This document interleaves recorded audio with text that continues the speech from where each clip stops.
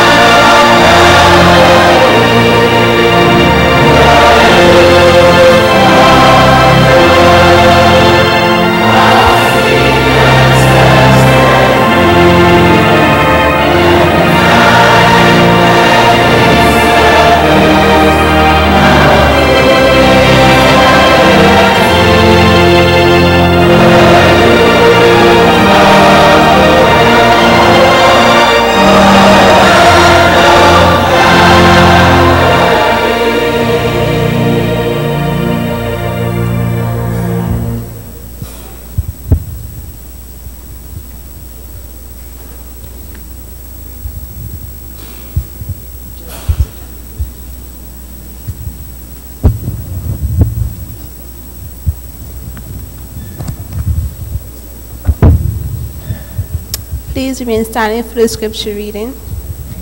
The scripture reading is taken from 2 Corinthians chapter 4, verse 15 to 18. For all things are for your sakes, that the abundant grace might through the thanksgiving of many rebound to the glory of God.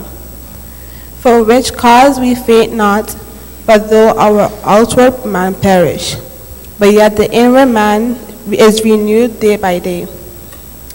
For our light affliction, which is but for a moment, worketh for us a far more exceeding and eternal weight of glory. While we look not at the things which are seen, but at the things which are not seen. For the things which are seen are temporal, but the things which are not seen are eternal. Amen.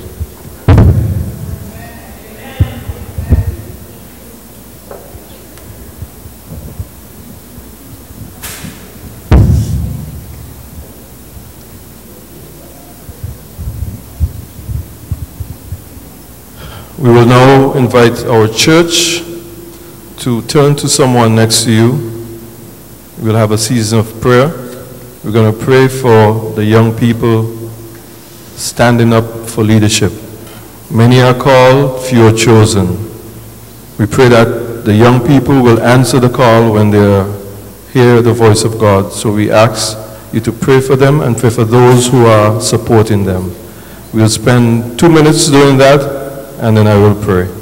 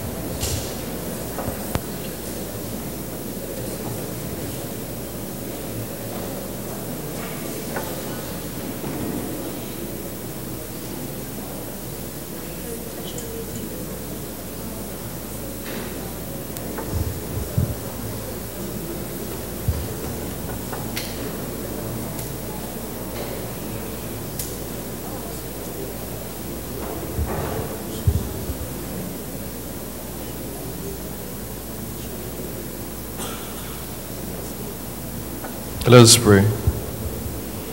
Father in heaven, we have prayed for the young people that they may hear your call and respond to your call. Now, Father, we pray for ourselves, those who are supposed to be good examples, those who are teachers, and those who you've entrusted with your message and your word. We are not perfect in any way, but you are perfect. We ask you to stay close to us so that everything that we do and say may glorify your name and your name alone. Be with those who will bring the messages to us today. Shanique and Clara, bless them. Help them to be vessels of your word and help it to be expounded very clearly so that they themselves and all the hearers may hear and respond accordingly. We thank you for bringing us here together. We know that there are health challenges within our church and around our community. We thank you for the victories thus far, and we ask you to continue to bless those who are still struggling in any way with any affliction, because we know you love us with a love that we cannot understand. But stay close to us, Lord, and be with us. See us through this program, see us through this day, and help us again to remember you in all things. This is my prayer in Jesus' name. Amen.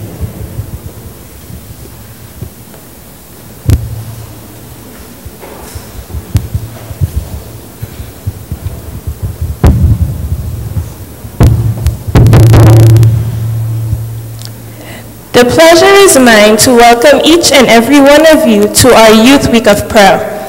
I hope you would be blessed by today's service. And to our visiting members, we would like to welcome you. The names are Anthony Thompson from Barbados. Can you please stand?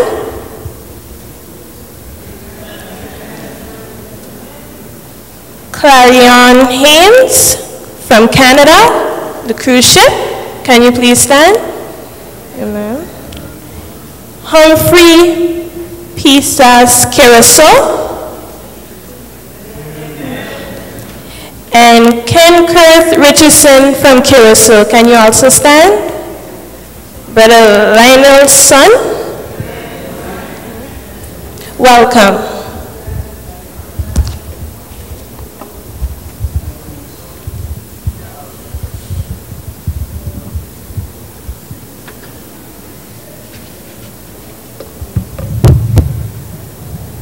Good morning, everyone.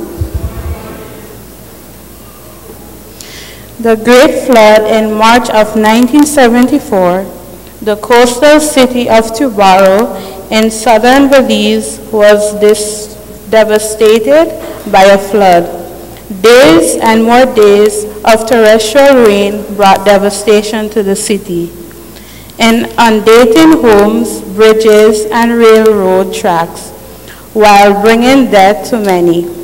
So many bodies were never recovered. Having been swept out to sea, approximately 65,000 people were left homeless and all utilities were down. All hope of recovery was seemingly dashed. The flood was no respecter of persons.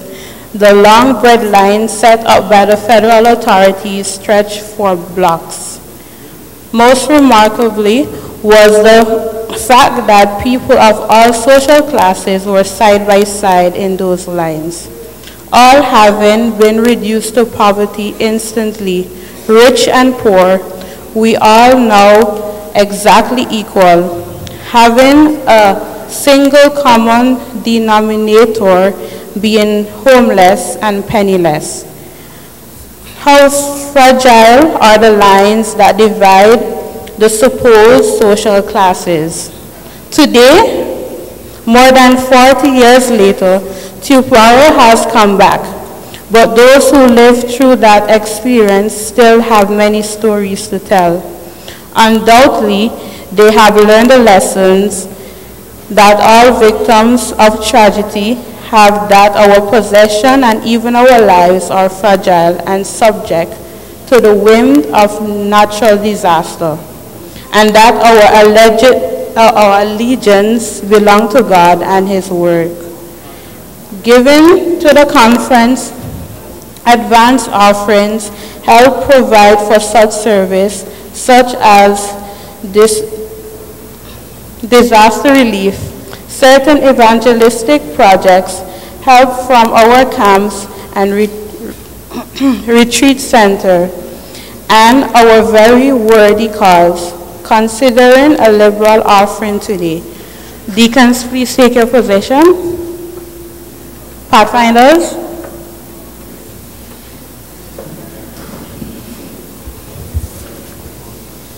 Please bow your heads for prayer. Dear kind and most heavenly Father, as the offering is being picked up today, Lord, I'm asking you to help that you may be able to further your word. In Jesus' name I pray, amen. We will now be favored with special music by Miss Haynes.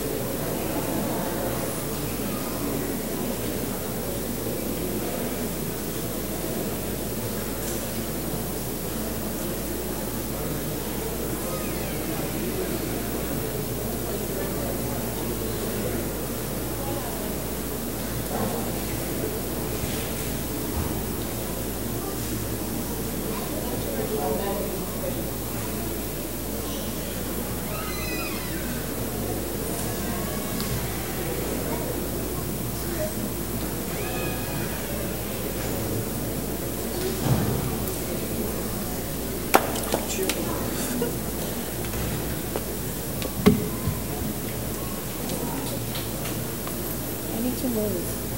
I need to move.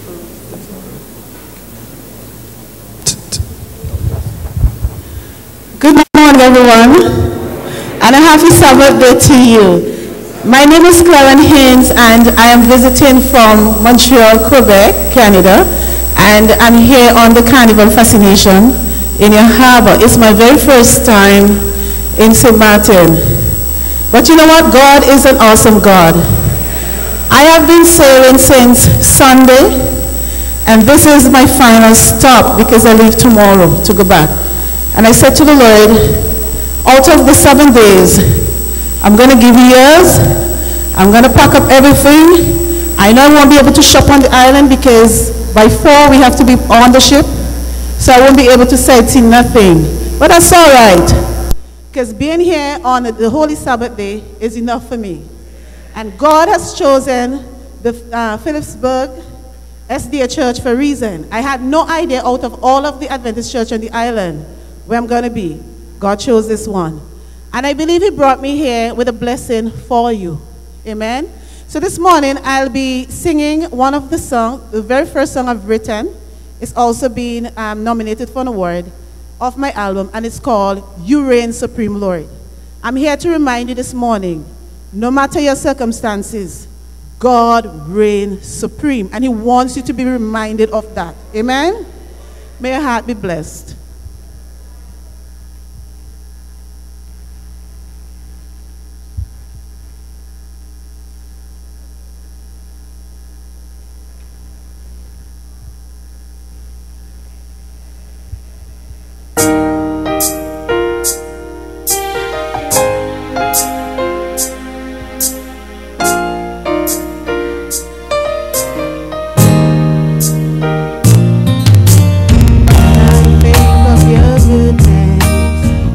Can I refuse to give you all the praise? Even if I'm bruised, you a lovely Father. You help me through the day. No matter what I face, I'll praise you all the way. For you are holy God, you are marvelous. You Jehovah, oh Lord, the King of Kings, you are lovely, the omnipotent, you are holy, you are holy, you're magnificent, the omnipresent, you see everything. Lord, you're the King of Kings, and the Lord Most High, you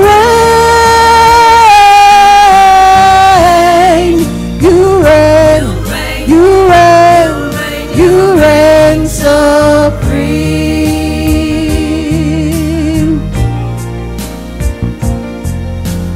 When I think of your mercies, how can I forget to declare your glory to those whom I have met? You shield me from danger, Lord, you keep my soul from hell. And Lord, I can't refrain from praising you so well. For you are holy God, you are marvelous, you Jehovah, oh Lord, the King of Kings, you are lovely, the omnipotent, you are holy, you are holy, you're magnificent, the omnipresent, you see everything. Lord, you're the King of Kings, and the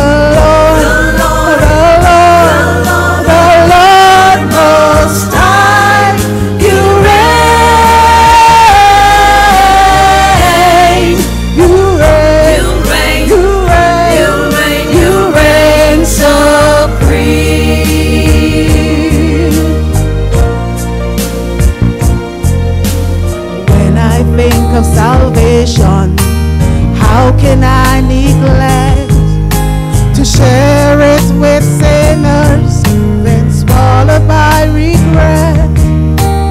I will work for you, Lord. This is my solemn hope. When I'm making reference, your scriptures I will quote. For you are holy, God. You are marvelous. You Jehovah, oh Lord, the King of Kings. You are lovely, the omnipotent. You are holy. You are holy.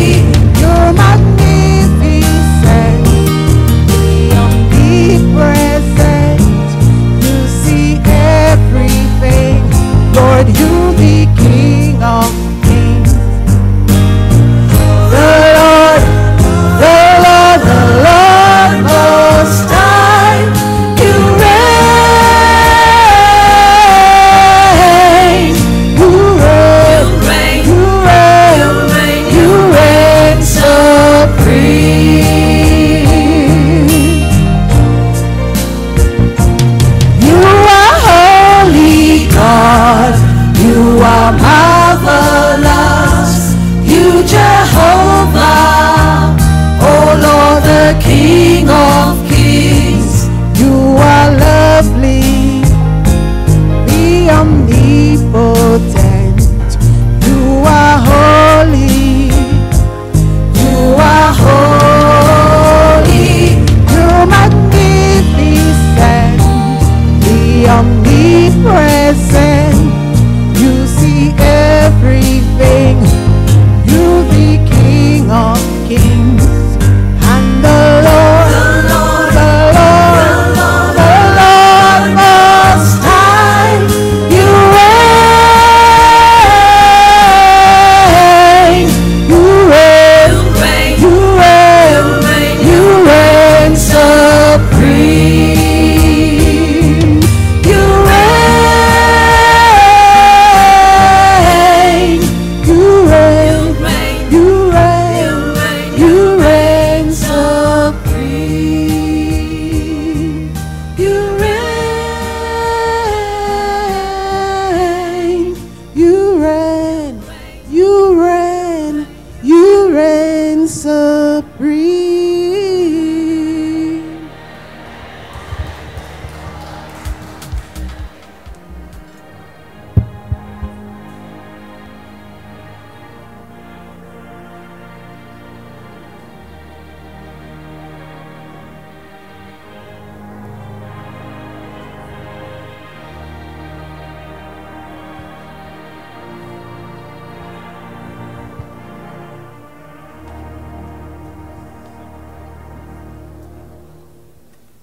And now we will have a second item of special music by Sister Candice and Sister Abigail.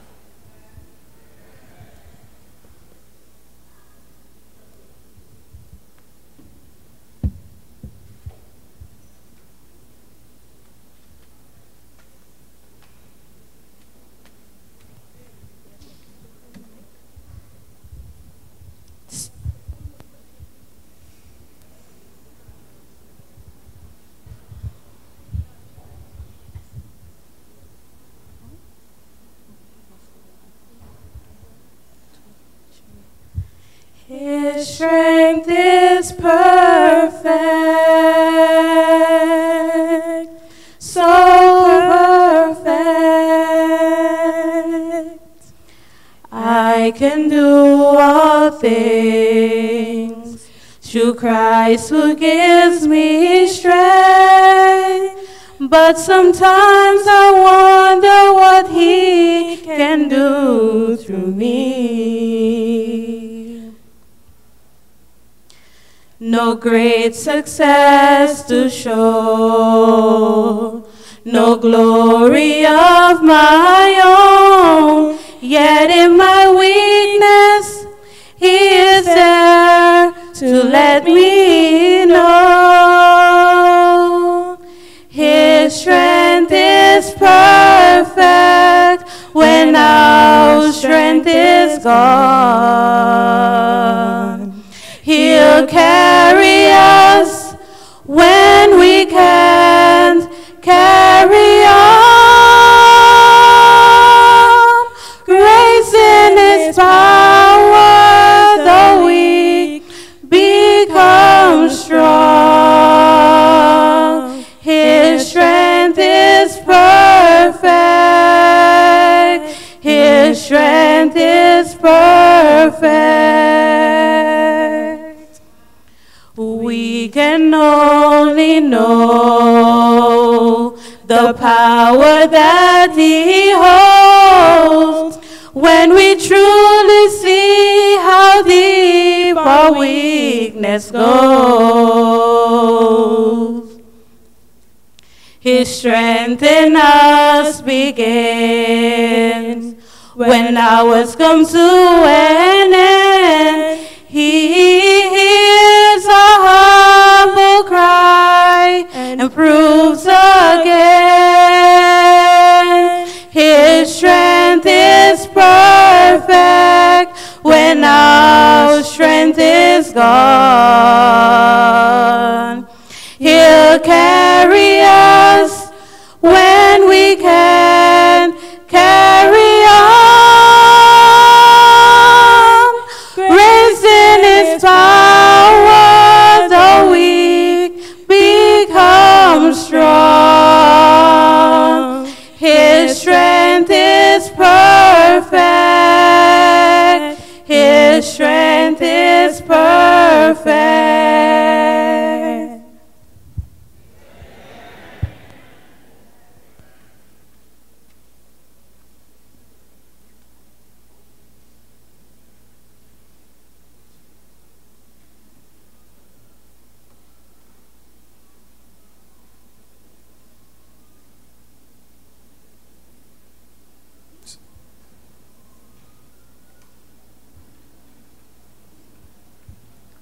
Throughout this week, we've been having some power messages by some young people. The Youth Week of Prayer. There are some of you here who were not with us either at all or maybe some of the nights. But just so that we can acknowledge them, every Pathfinder and every youth who presented a message throughout the week from Sabbath until last night, could you please stand so that everyone can see you?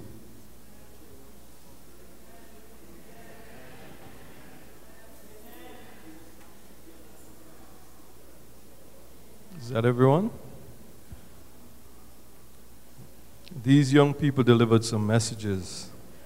If you were there, you would have goosebumps. They were wonderful messages. And on behalf of the AY department, I would like to say thank you, Pathfinders and young people, for being so brave. This morning, you may be seated. This morning, I again have the privilege of introducing the messengers for today. The first, we will have a junior message, junior reading. Moses at the banqueting table. And this will be presented by 15-year-old Shanique Arundel. She's in the Pathfinder Pioneer Pathfinder Club guide class. She attends the St. Martin Academy. And she has a very interesting future ahead of her. She's interested in becoming a psychologist or a forensic scientist. So we have some big things that she's going to live up to. We're looking forward to this. The second reading will be presented by someone else. Just before I say a little bit about that person, last Sabbath we had Global Youth Day. And someone shared a concept with us called Time for an Apple. I don't know if you saw a poster that said time for an apple anywhere. But it was a wonderful concept. Elder Rooms and some of the youth, Sister Kamika and others, we were on the Bush Road giving out apples and a book A very interesting book, and sometime later, Sister Illage will tell you about that book, a wonderful book. But the time for an apple concept was a wonderful concept, and we'll introduce it again sometime in the future.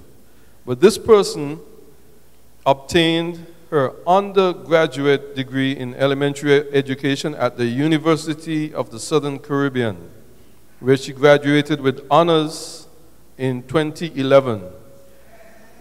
Straight out of university, she began her teaching career as a first-grade facilitator at the St. Martin's Seventh-day Adventist School. The following year, she became a certified media coach, and 4 years later, she obtained her post-HBO diploma in school management. This year, Clara George graduated with her master's in education, focusing on integrating technology in the classroom from the Walden University.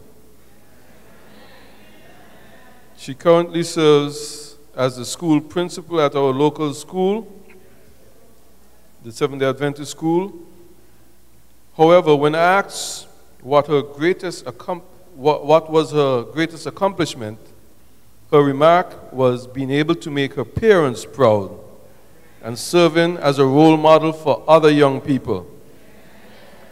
Clara is the only daughter of brother Gregory George and sister Marina George, and is a teacher of the young adult class upstairs in Sabbath School. Her desire is to encourage everyone she meets to develop a long-lasting relationship with Christ and seeing them saved in His kingdom one day. So I will present to you Sister Shanique Arundel and Sister Clara George. Before Shanique, the first presenter, comes, we will sing our theme song, Pass It On. It only takes a spark. And we're going to try to lift the roof with our voices.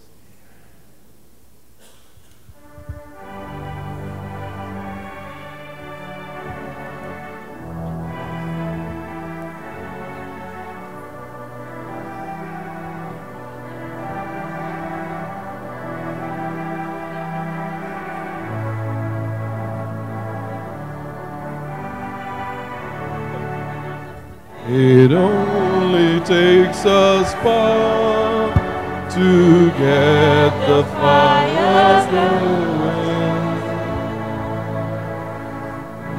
Soon all those around will come, the tide is flowing. That's how it is with God's love. Once you have experienced glorious wraps, it will be one you want to pass it on. But this time in spring, when all the trees are budding, the birds begin to sing, the flowers start their blooming. That's how it is with God's love. Once you experienced it, you want to stay. It's fresh like spring. You want to pass it on. I wish for you, my friend, this happiness that I found. You can depend on Him. It matters not where you are bound. I shouted from the mountain top,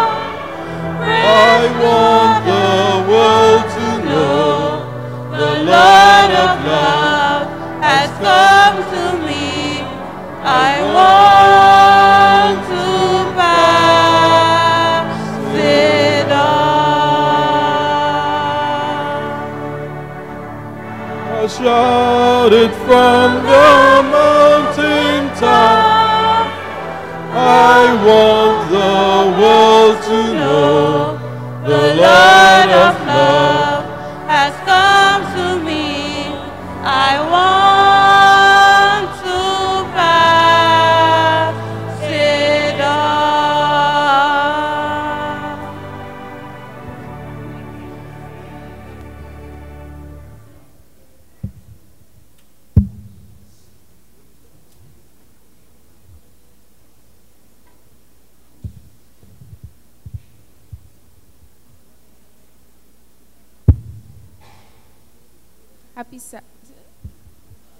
Happy Sabbath, Church. Have you ever imagined what heaven would be like or look like? When I imagine heaven, I think of gold everywhere, maybe some white here and there. It is impossible to know exactly what heaven looks like, but it's a good thing to imagine what it would be like where we're aspiring to go. Let's pray.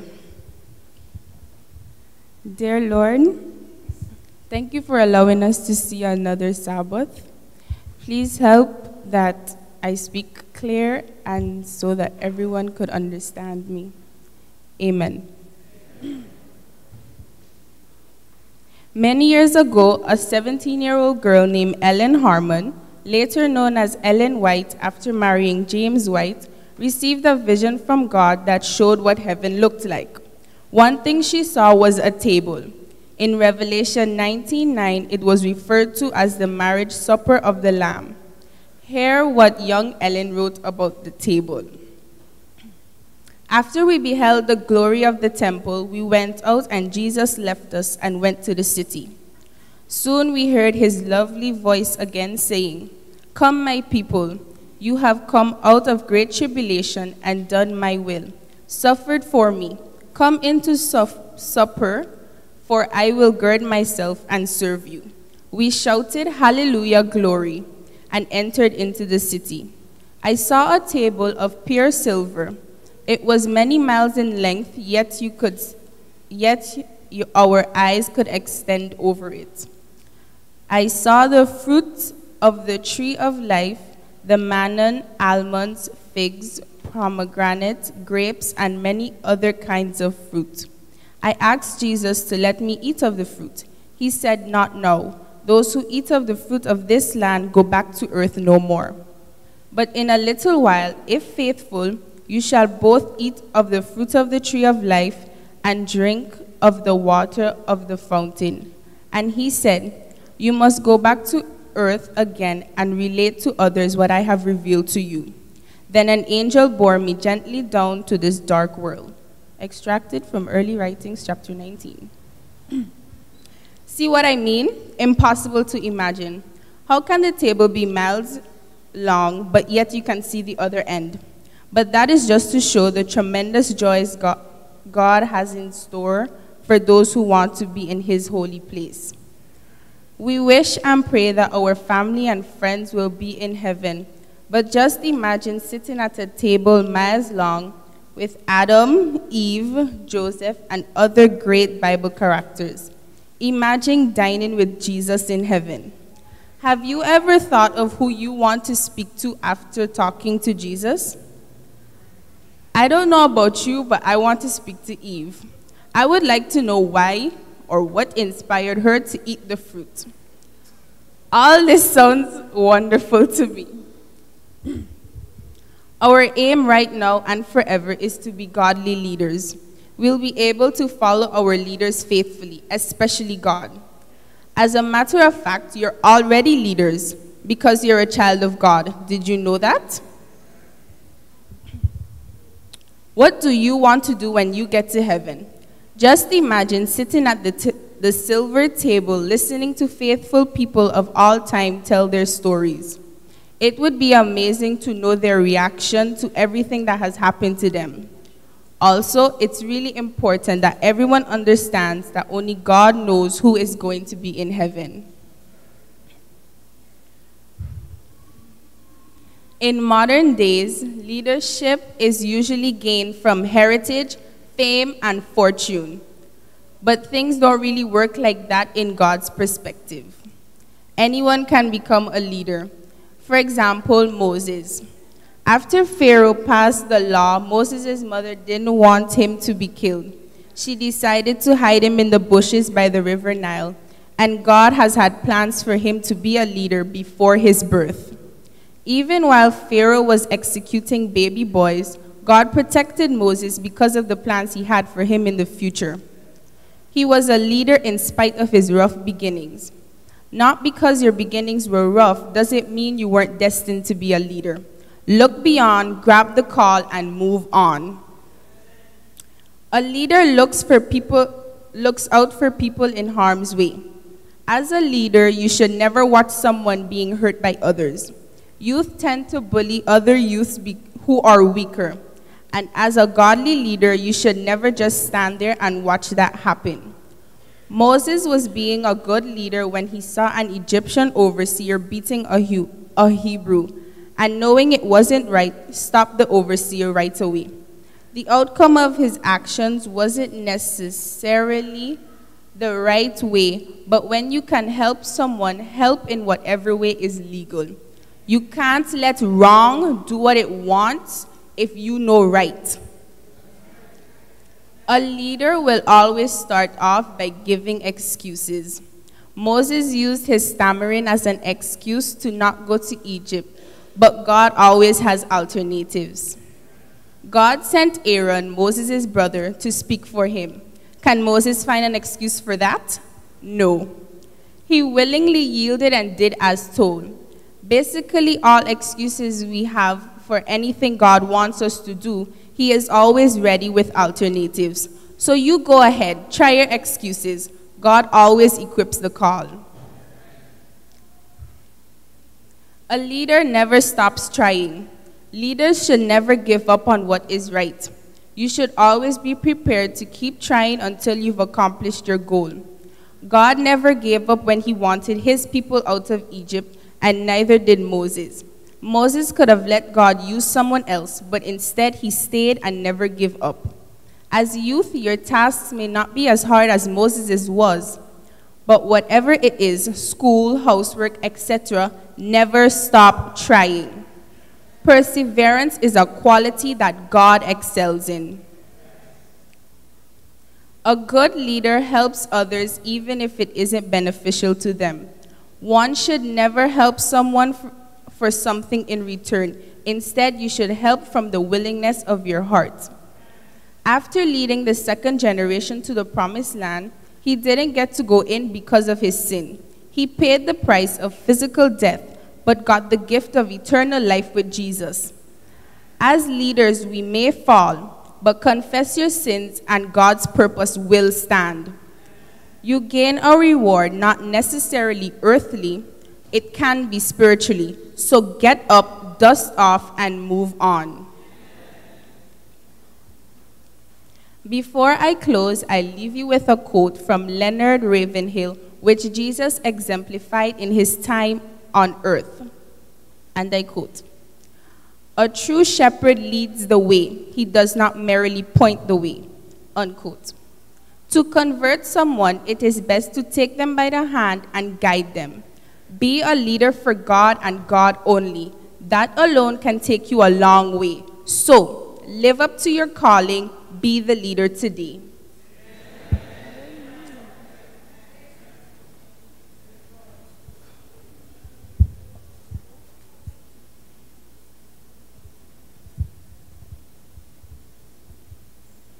Before the second reading, we have another item of special music by the Mark Sisters.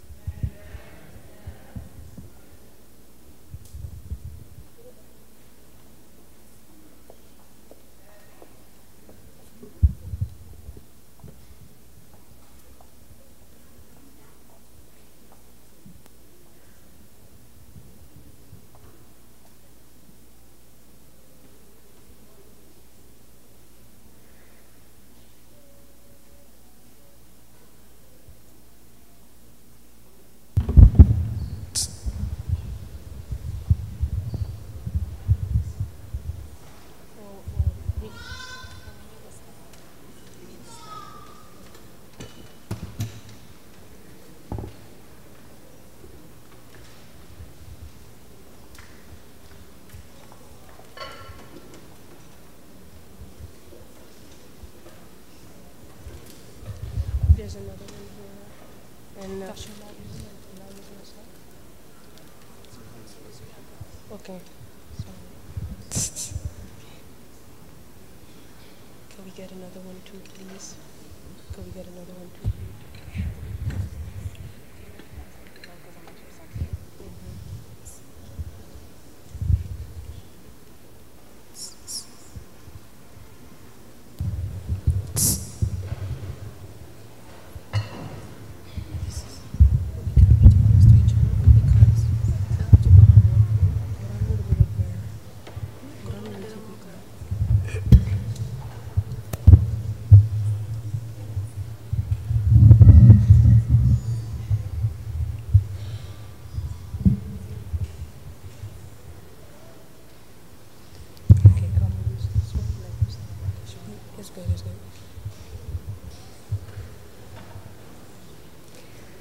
Sing a new song to the, sing a new song to the, sing a new song to the Lord. Sing a new song to the Lord. Sing a new song to the Lord. He to whom wonders belong. Rejoice in his triumph. In his triumph of his power.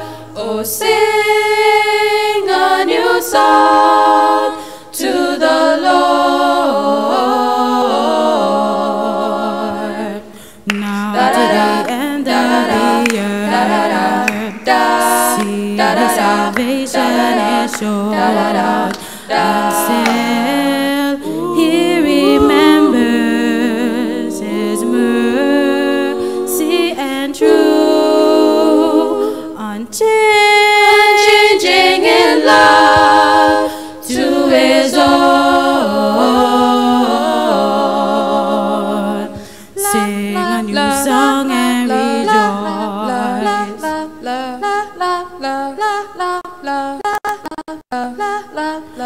publish his praises abroad.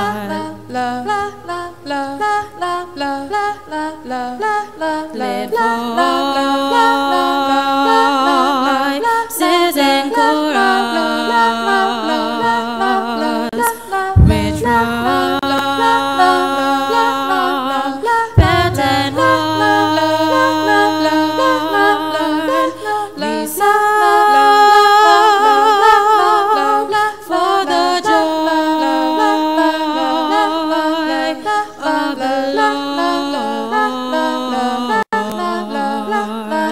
Join with the hills and the seas. Join with the hills and the seas.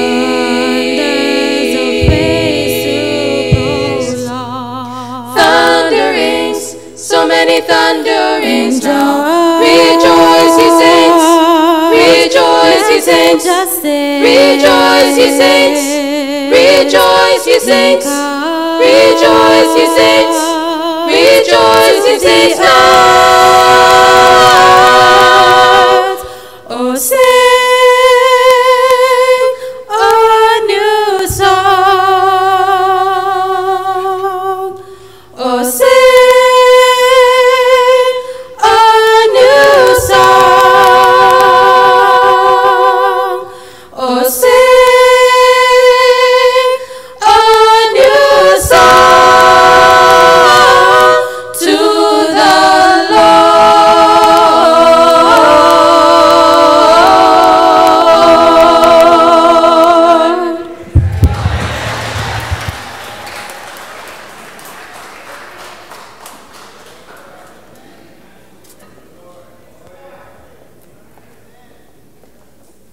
What do we say? Oh man, that was beautiful. That was beautiful. Amen. To God be the glory.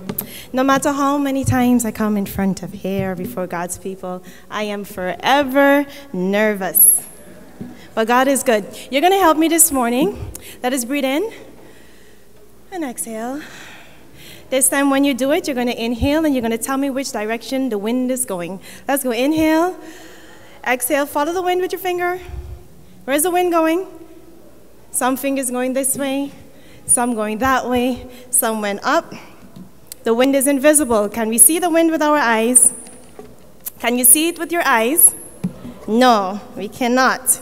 Young, handsome, bold, and rich.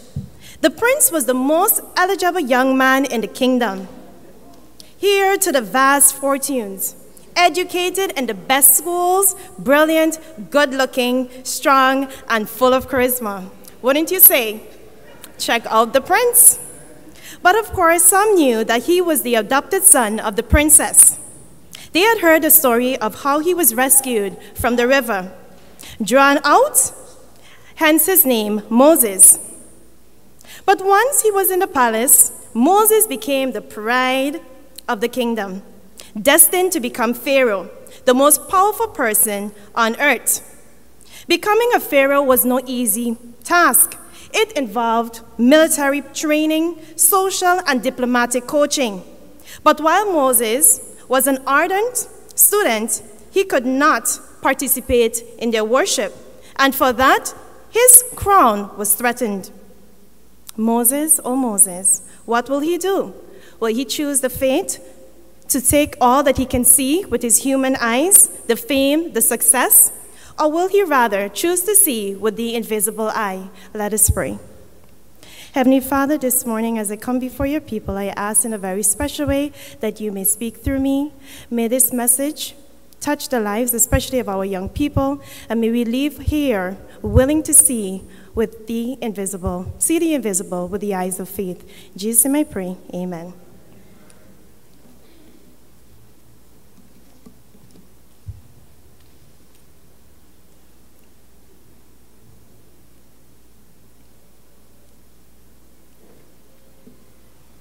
During his early years, while with his natural mother, Moses learned some of the most important stories that will help him throughout his life. Now, it is often said, train up a child in the way he or she should go, and when they are old, they will not depart from it. Young people, how many times have we heard this? Parents, do not get tired, because we will see here from the life of Moses that because of his early training, he was able to choose to see the invisible. The lesson of faith that Moses learned as a child stayed with him, and he was determined that by God's grace, he too would be faithful. No threats and no rewards would entice him to give up his faith in God.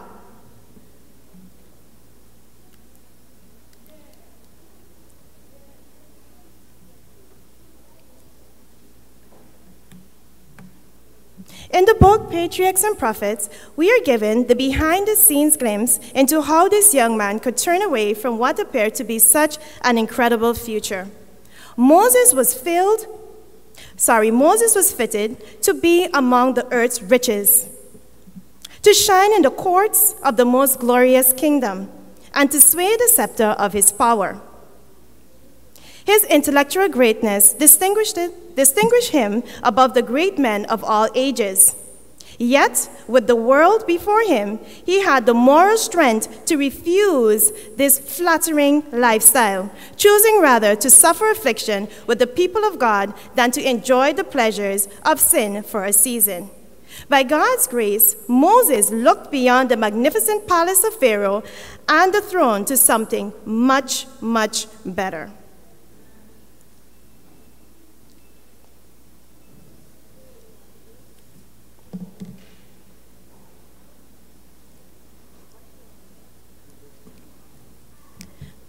In 2 Corinthians chapter 3, verse 18, it says, "We look not at the things which are seen, but at the things which are not seen. For the things which are seen are temporal, but the things which are not seen are eternal." But what was Moses' reward for choosing to follow Christ? Well, we know today that because of his choice, Moses is alive in heaven. Now, don't get me wrong. If I was given this opportunity, I kind of wonder what it is that I would have chosen. And young people, let us not be so quick to judge Moses. In fact, let me ask you a few questions today, looking at some of our modern, famous, and rich persons.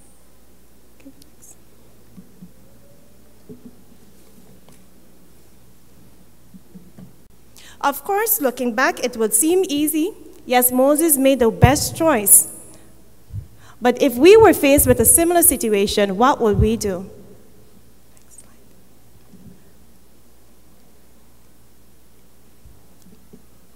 Can we move to the next slide and skip the video, please?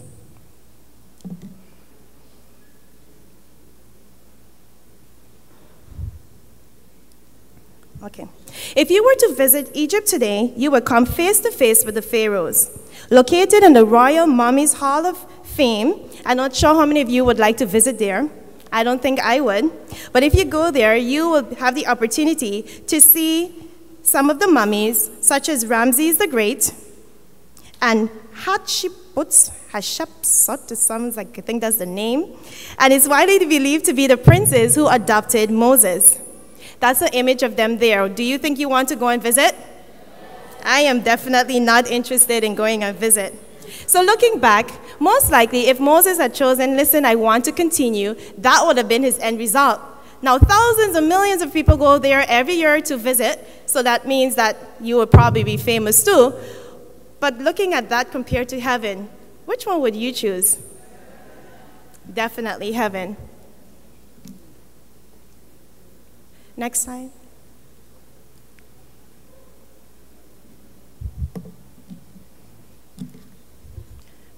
All right, we're going to look at some of our modern famous persons we have, and I want you to tell me if you would trade places with them today. And be honest, young people, even the older ones, I have some for you too.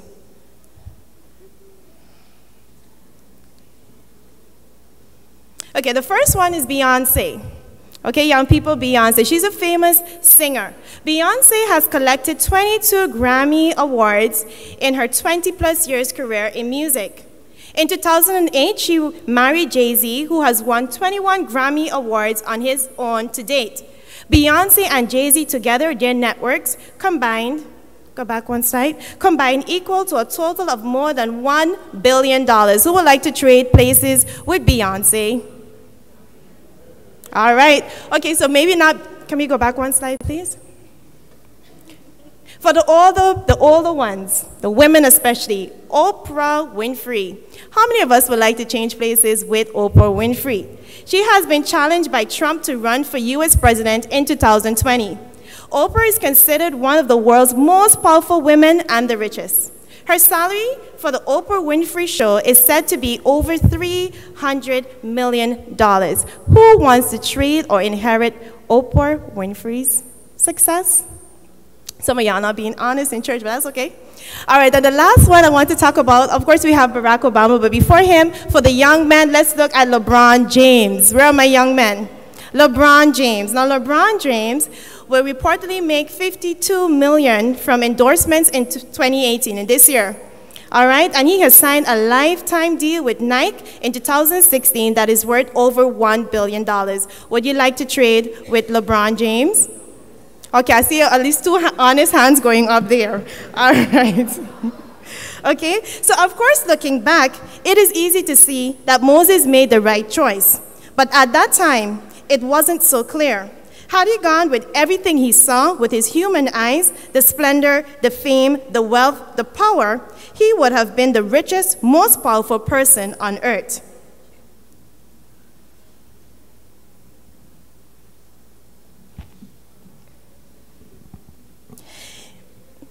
Okay.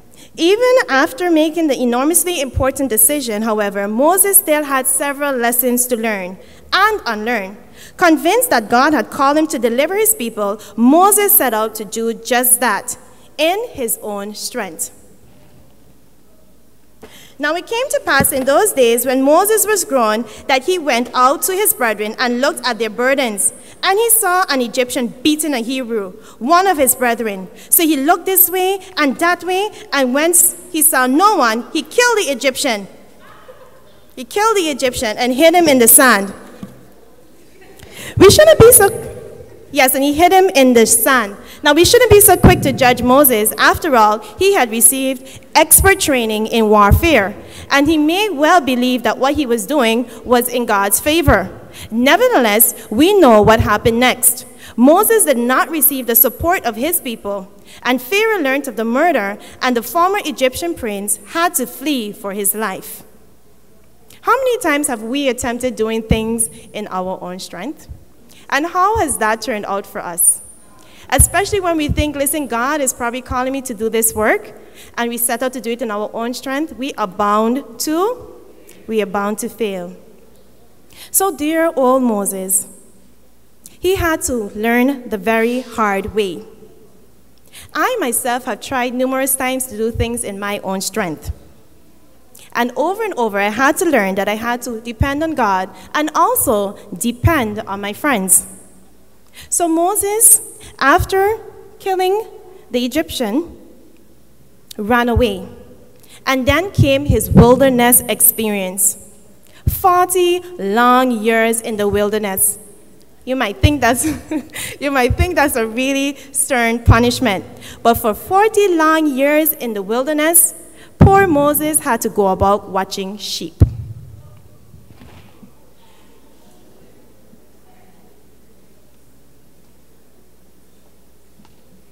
Here comes my sheep. Poor Moses had to go about watching sheep. And you can imagine what a turn this must have been for Moses. First being the prince, and now in the wilderness, far away, watching sheep. And my sheep are behaving well, but you can imagine the sheep back then. All right? So poor old Moses, watching the sheep. It must have seemed to him that he had ruined everything, that he went from the palace to the pasture, and self-made defender and deliverer to a humble fugitive. Surely he must have asked himself, what went wrong? Yet all was not lost. God had a plan for Moses. What did I say? Just like he has a plan for you, young people. The Lord says in Jeremiah chapter 29, verse 11, "For I know the thoughts that I think toward you, says the Lord, thoughts of peace and not of evil, to give you a future and a hope." Fresh out of Pharaoh's school, Moses was not ready to lead God's people out of Egypt and into the promised land. He first had to learn not to rely on his own wisdom and strength, but instead to trust in God's power for the fulfillment of his promises. He also needed to learn patience and self-denial, lessons that could only be learned away from the provisions of the palace. When I taught grade 1, because it was at an Adventist school, we always tried to integrate faith and learning. So when teaching simple machines, there was a beautiful illustration that I often did with my boys and girls. Now this morning, I have young Tatum who's going to help us with that. Here we have Brother Tatum. Can you stand? This is Brother Tatum, and he represents all of us. Who does he represent? All of us. Okay, he represents all of us. And on the floor is the mission, the task that God has given us to do. Now, Brother Tatum is going to try within his own strength to lift that heavy box of blocks. How is it, Brother Tatum? How is it? It is very, very difficult. I can just imagine. However, the Lord promises us that by his might, not by our might and our power, but by who is on the screen, but by my spirit, says the Lord. So here we have a hand trolley, and this represents the Holy Spirit. Now we're going to try again, Brother Tatum, to see if we can move this heavy box of boxes into the room.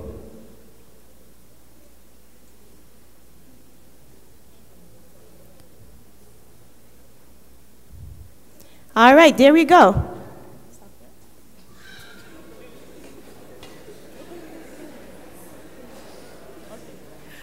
All right, now I want us to pay attention to something here. Who does Alfie represent? All of us. The hand trolley, what does that represent? The Holy Spirit. And the boxes? Our mission. Now let's take him out of the equation. Let's take us out of the equation. We have the Holy Spirit and we have the books. Are they moving? They can move, but the Lord is not going to do for us what we can do for ourselves. So that is why God calls on us, together with him, to move the Lord. Now recognize something also. Go ahead and move it back over.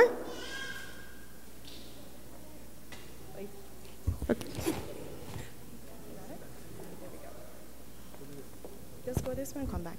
All right, now he's moving it. He's moving it. Did the mission become easier?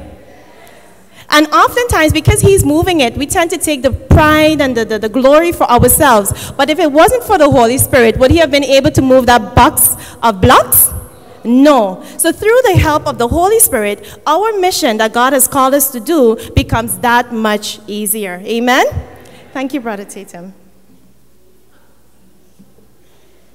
Rather than being wasted, God used those 40 years in the wilderness to prepare Moses for the great work of leading his people out of slavery and beyond.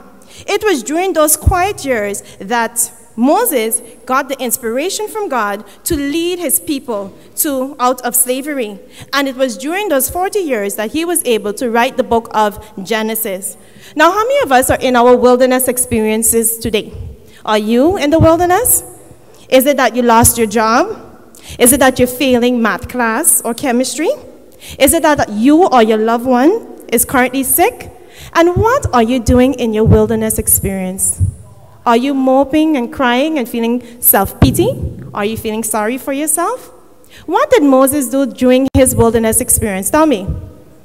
What did he do? Sorry? He prayed and he sought God out. It was not during his prominent years in the palace that Moses learned to understand the voice of God. It was during his wilderness experience. It was during when? His wilderness experience. Sometimes, brethren, we need to thank God for the wrong things that are going on in our lives and give him praise and use that opportunity to rely upon him. Use that opportunity to really get to understand his voice, to discern what exactly it is that he wants us to do. Thank you, Moses, and thank you, sheep. Then suddenly, his sheep watching life was over, just like that. Bam! God often calls us just like that. A phone call, a text, an email, a personal invitation. In the case of Moses, God's call came through a burning bush. Now, I don't know about you, but if the bush was speaking to me, I was running. But because Moses spent that 40 years recognizing whose voice?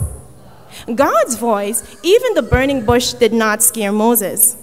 Now, you would think after Moses was so brave to listen to the bush, that after the bush told him to go, that he would go. But instead, he started to make up all sorts of excuses. But I can't talk properly. You can't find somebody else? And I laughed when I was going through this sermon because it reminded me of myself. When I felt the call to become the school manager, I came up with every sort of excuse. I cried and I bawled. And I said, Lord, but I'm young. I don't like confrontations. I'm not bold. And I came up with every single excuse there was in the book. But just like Moses, when we choose to allow God to fill us, and when we allow God to see our limitations and yet still trust him to see the invisible, he is able to do wonderful things through us. What do I say, young people? He's able to do what?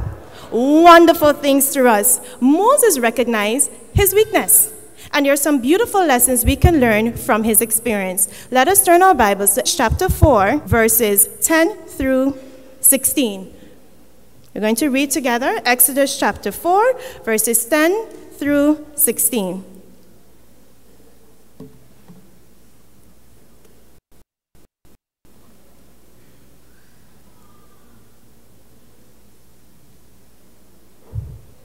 Exodus chapter 4, verses 10 to 16. It's on the screen. Let us read together. And Moses said unto the Lord, O my Lord, I am not eloquent, neither.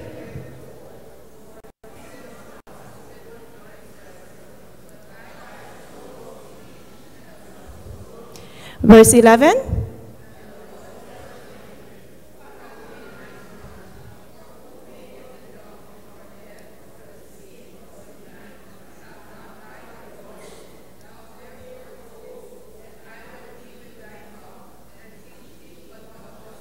Verse 13.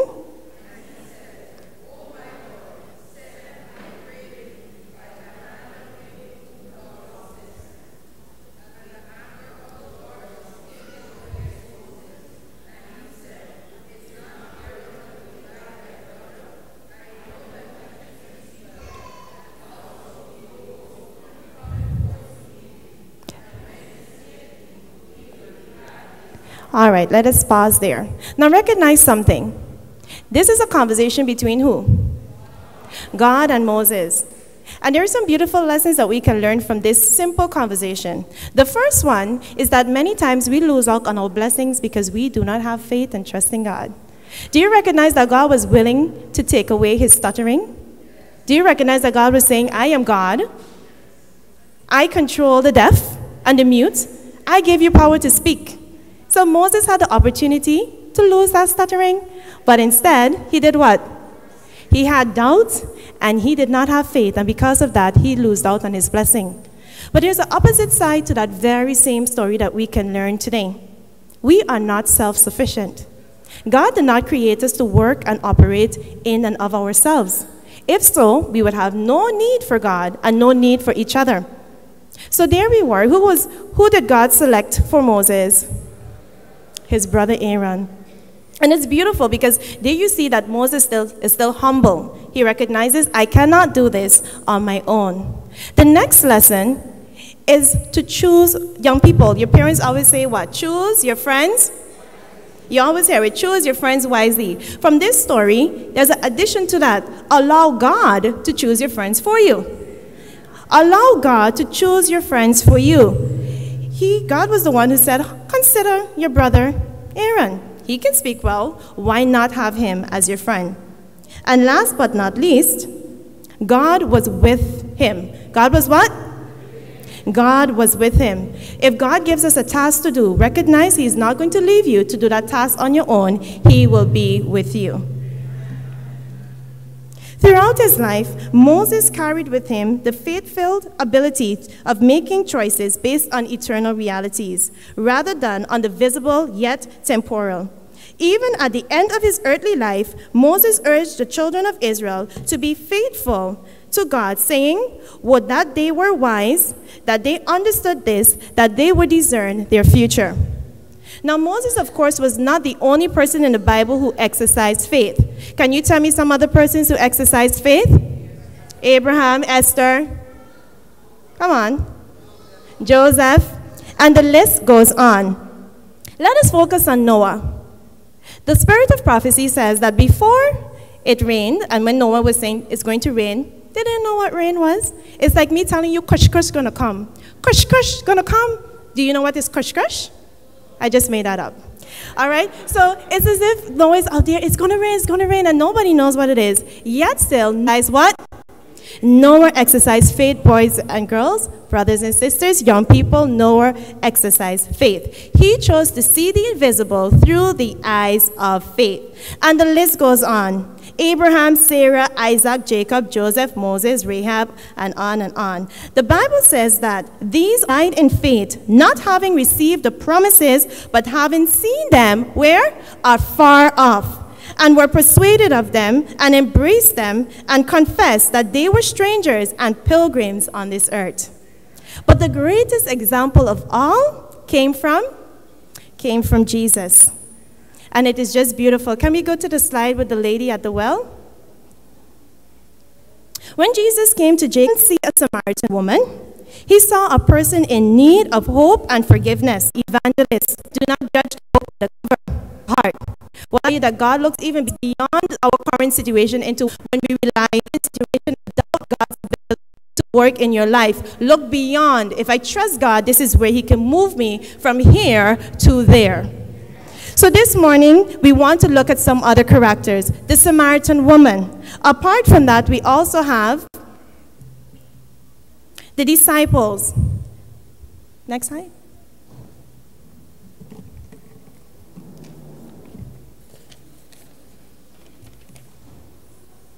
Yes, with the bread and the fish. Now, when Jesus saw the few that he had and the multitude there were that were hungry, it says here that he did not only see that this bread can be multiplied and the fish can be multiplied to feed their physical body, but also their spiritual. And then when he was on the boat and the storm came, how many of us were sleeping during Irma? Okay, so the children were sleeping because they figure my parents are going to protect me, right? But as we were not sleeping during Irma, but Jesus was there on the boat, busy sleeping away. Why was he able to sleep during the storm? Can you tell me? Because what? He had faith in his Father. He recognized that even though the storm was a current situation, he was able to see the inevitable through his eyes of faith. He was able to recognize that had I just stand up and say stop, it was going to stop. And the most beautiful story happened when he was on the cross. Now imagine you're beaten, you're bruised, you're about to die, and you're over there saying, I'm going to see you in paradise. Doesn't make any sense to me. What? Paradise, Jesus? You're up there dying, you're sweating, and you're going to die. But he's up there, I'm going to see you, my friend, in paradise. Jesus saw beyond the temporary. Young people, I am challenging you to be like Jesus. I am challenging you to be like all the Bible characters who exercise faith. With our mortal human eyes, we can only see here and now. But when we have faith and we trust in God, we can recognize that the impossible can be made possible through Him. As I close, I have a few questions to ask you. What about you? What were you looking at? Where are your eyes fixed on? Is it your current circumstances? Is it the people telling you that you can't make it? It is so easy to embrace and focus and be motivated only by the temporary. But could it be that what is so important to you now, popularity, money, sports, entertainment, your job, house, getting a car, may only rot away? In the book of 1 John chapter 2, the apostle urges us to love not the world, neither the things in the world. For all that is in the world, the lust of the flesh and the lust of the eyes, the pride of life, is not of the Father, but is of the world. And the world passeth away, and the lust thereof. But he that doeth the will of God abideth forever. Amen. We may not be given the royal training of the future Pharaoh like Moses did, but we are all faced with the choice of enjoying the pleasures of sin today or fixing our eyes on our eternal reward and living our lives according to the promise. Can you please stand with me at this time? I invite you to look to Jesus, the author and the finisher of our faith.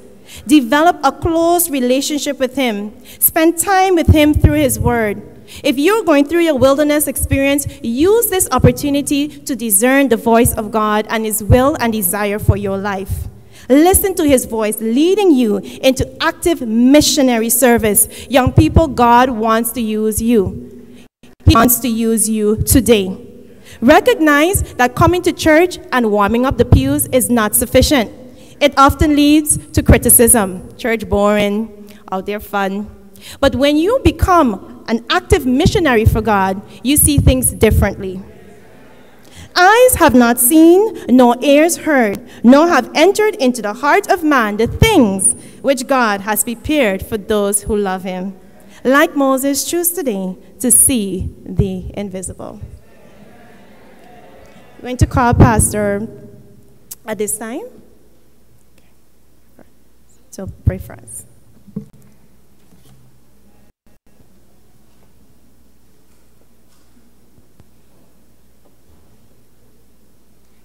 As we bring the curtains down this afternoon, I'm going to ask our young people to meet me at the altar as I pray a prayer of recommitment on their behalf this afternoon. Young people, Ellen White says that we such an army of workers as our youth rightly trained. How soon will the message of a crucified risen Savior be preached into all the world? It was Paul who said to Timothy, "Let no man despise thy youth, but be thou an example in conversation, in love, in charity." This morning, young people, you're saying, "Lord, I want to be one of those who would be a worker in the vineyard. Today, I want to commit myself to you." That's a desire. Please come forward as we pray together.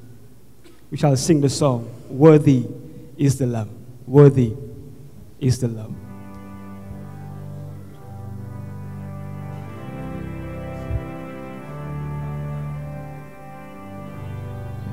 You want to say commit life to God? Please come forward as we pray together. God bless you. Thank you. Thank you for the cross, Lord. Thank you for the price you paid, bearing all my sin and shame. In love you came and gave a message. Thank you for the love, Lord. Thank you for the nail-pierced side, washing in my cleansing flow. Now all I know, your forgiveness and embrace. Worthy is the Lamb seated on the throne. We crown you now with many crowns. You reign victorious.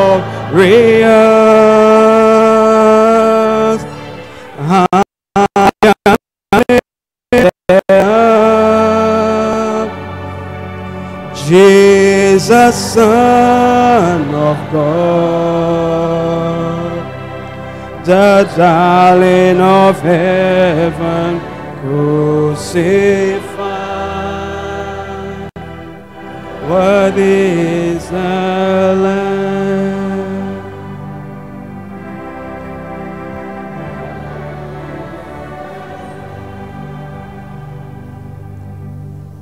Heavenly Father, we come to you at this time, O God, because we sense our need of you.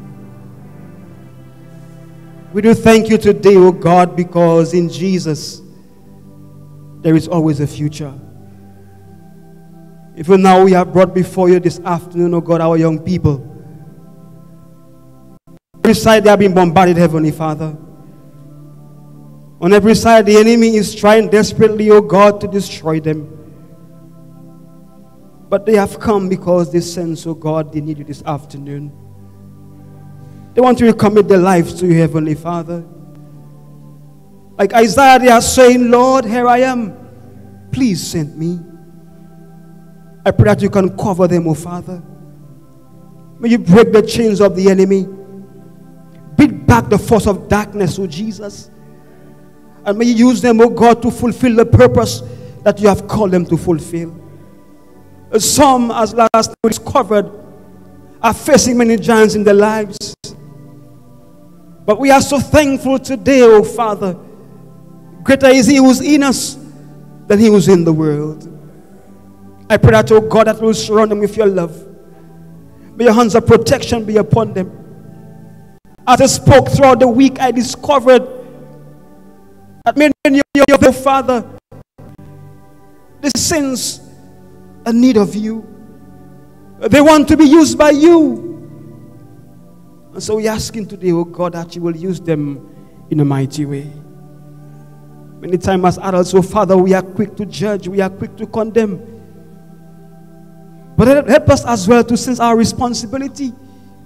The calling that you have placed upon us as adults, oh God, to train them, to equip them, and to send them forth as army of young people to conquer the world for you.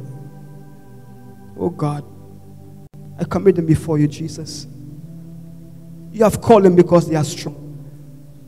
You have called them because, Lord, they are able. As long as they surrender and have you as a captain of their lives. May you bless every boy, every girl, every woman. And may as they live forth, may as they leave this place this afternoon, they can live the conviction that greater is he who's in me than he who's in the world. Keep them, oh God, and bless them, I pray, in Jesus' name.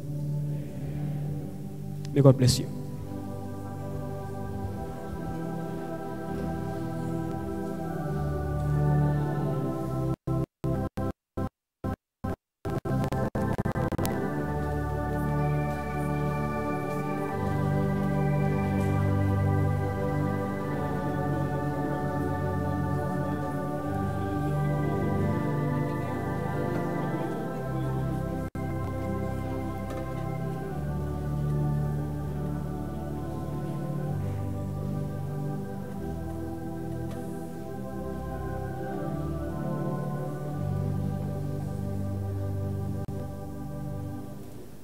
This afternoon we say, to God be the glory, great things he has done. I want to thank God for Shanique Arundel for allowing God to speak through her this morning, and also Clara George for allowing the Holy Spirit to work with her also. I am leaving here with two things, two texts. We have no more excuses. Philippians 4:13 says, Philippians 4:13 says, and verse 19 says, my God, all my needs according to his riches in glory. So we have no excuses. When God calls, he equips. And no matter what your challenges are, God is always ready if we are willing and if we are able. I want to also thank God for all the young persons who took part in the work this week. And I pray that you may continue to allow God to use you for his honor and for his glory. Our closing song is 7-0 in the Advent Youth Sing, I Know Whom I Have Believed.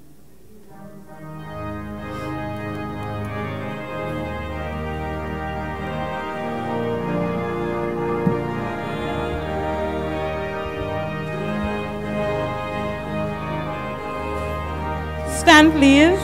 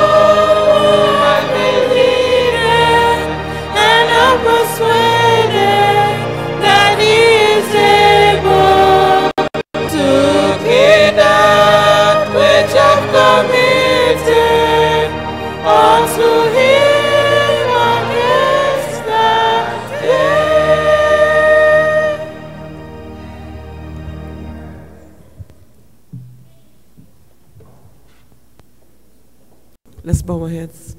Father, we thank you for being with us here this morning and for the blessing that you have blessed us with.